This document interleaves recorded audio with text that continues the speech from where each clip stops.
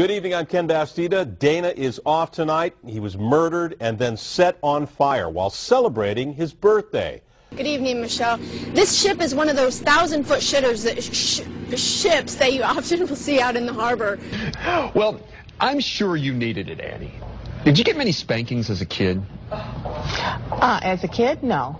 No, wait. Wait a minute. Wait a minute.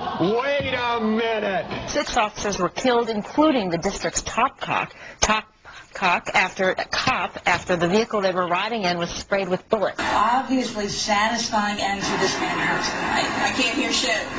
A tractor trailer transporting Black and Gus, there's Black or Gus, was stopped on the side of the beltway while the driver changed a flat tire. I wonder if those cows named Black and Gus were actually Black Angus cows. J-Lo's new song, Jenny from the Block, all about Lopez roots, about how she's still a neighborhood gal at heart. But folks from that street in New York, the Bronx section, sound more likely to give her a curb job than a blow job or a block party. We're going to interview Eric Weihenmayer, who climbed the highest mountain in the world, Mount Everest. But he's gay. He's blind. Sask Energy is announcing a proposal to jack up the cost of heating your home by 27 to 30%. Reporting live from the newest Walmart in the Shreve City Shopping Center, Jonathan McCall, KSLA News 12. Well, now another look at your weekend forecast. Lonnie Quinn, sorry, Lonnie.